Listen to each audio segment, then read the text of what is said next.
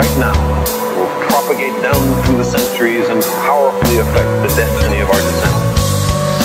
It is well within our power to destroy our civilization and perhaps our species as well. If we capitulate to superstition, or greed, or stupidity, we can plunge our world into a darkness.